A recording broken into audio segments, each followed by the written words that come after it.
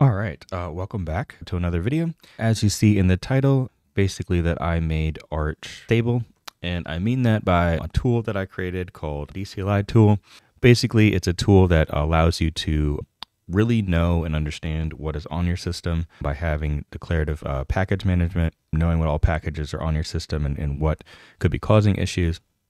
And then it has also a rollback system, either using Snapper or Timeshift, whatever one you prefer on your system. Did update that to have Snapper support as well. And it can basically make your configuration more stable by having the ability to roll back and add different modules and things into your system without having the fear of breaking anything.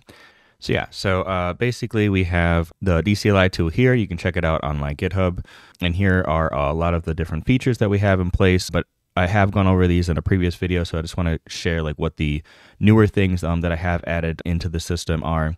And one of those being the package merge option. So basically this will import existing installed packages into your configuration. So previously you would have all of your packages for a specific host in one area, and then you would have the option to add them into these different modules, as you can see here. So like if I wanted to install a different window manager like Mango WC, I have all the packages that are needed for that window manager here, and any you can add conflicts if you don't want it to be able to install if you have something else installed.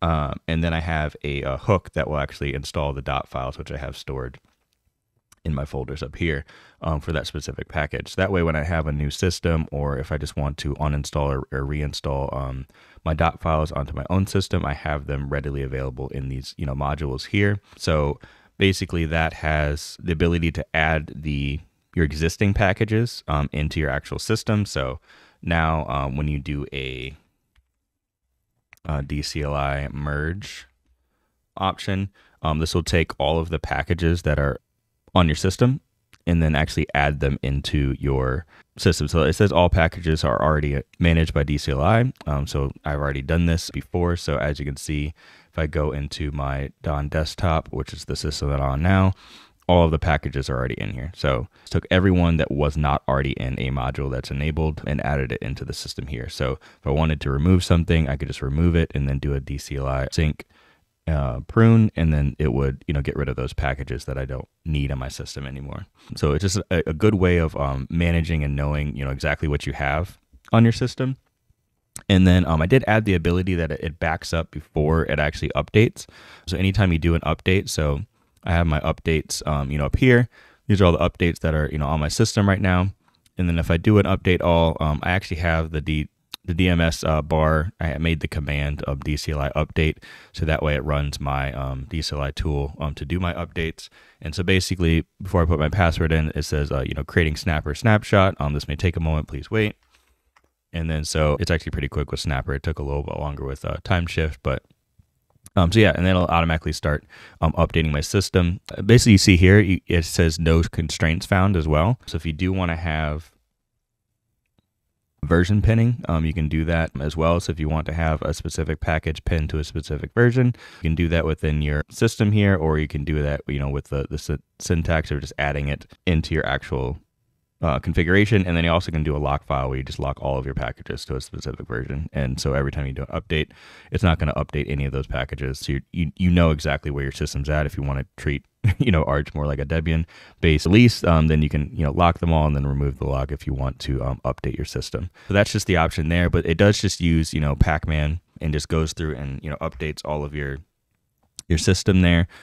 I know I'm good because it made this backup right before it did the actual update. So all these packages will just update, and I won't have a fear that something breaks or I have an issue or something becomes unstable because of that update. So that's just a nice feature that you have there to feel like you have to know that you have a more stable environment on your system. I think that's just like a nice to have there. And I did add also the ability to create folders within your packages. Before, you had to have like all of these YAML files as your modules here. So I made it so you can create folders only down, one tier of folders for right now is supported. So you can create, as many folders as you want, but you can't create folders within folders. I haven't gone that in depth, but you can create folders within your module folder here. So I have like CLI tool, KAUR. So I created a script to be able to just install KAUR onto my system. So I add that as a module, so I can just enable that whenever I want to on my system, or disable it if I want to as well. By enabling it, it just installs it without having to go to the website and copy all that stuff each time I reinstall my system or install it onto a new system. I could just have that done. And then I have my Webapp tool. Basically, I stole this from Omarchi. Basically, the tool is a script to create web apps within your terminal, just by doing Webapp install, and then it uses the same thing where you can just create the name of the app and then paste the URL that you want and then whatever the image you want, and then hit submit, and then it creates that web URL for you.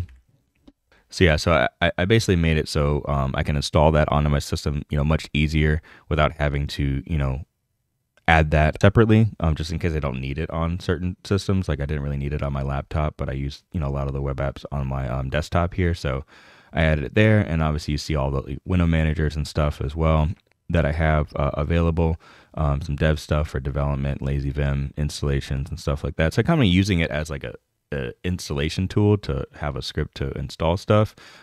Also, it adds the packages that you need, the dependencies for that specific thing. So I have all those dependencies that I need for lazy Vim to run. Same with like installing a new window manager. I have all of the packages that I need for my specific configuration, and then I have an install script for each one of these as well. Same for Neri there too. And then I do have an ASUS like tablet that I have, so I have this available to be able to install all the ASUS packages onto that system. You could also add it into your like host configuration. So for the ASUS tablet here, I could add those packages into the host itself if I wanted to, but I just added it down here just in case I do get another ASUS laptop or computer or whatever. I just have it ready to be able to do so. Then I have all my main apps that I want pretty much on every system to be able to install there. And then all of the scripts live in here. So there is a base configuration that automatically installs on your system, just doesn't have all the modules that I have. Or you can actually install the modules that I have if you want to by doing Dcli init and then -bd will actually install my configuration onto your system. So that way you can install all the modules and stuff that I have saved into my GitLab.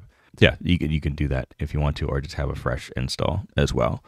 Something else I did add is Flatpak support. I don't believe I had this in the previous video. You can actually have Flatpaks in your actual configuration now. So you just add the actual, make sure you have Flatpak installed, and then you do have the remote added to your system there. So if it does fail, you make sure you run this command there. And then you can define if you want user or system within your actual configuration. And then you can come up here and then you can see that you can just add packages with the actual Flatpak package name, and then it'll install those as Flatpaks. Or you can define them as Flatpaks in more explicit format there if you want to, but you can add Flatpaks. And then the other thing that I did add was the ability to add additional computers a little bit easier as well. So basically when you come into here, you can actually have repository management. First computer, you just do Dcli repo init. So this way you don't really have to know much about repos and how to push and update and all that stuff. These scripts kind of just do it for you, but you will have to create a GitHub or GitLab repository and add the URL link in here, and then it will add all the information from your Arch config on your system into that repo automatically. And then also on an additional computer, if you did do that, you can do a Dcli repo clone and then clone your repo on here. You can obviously do all these manually if you want to. You don't have to do it through the system if you want to, but you also can sync your changes with Dcli repo push and pull. And then you can also see status of what your repo is looking like at that very moment. So that way you can have multiple machines workflow as far as like having them on your machine, similar to like a NixOS host that you would have on a NixOS configuration as well. So that's a pretty cool feature.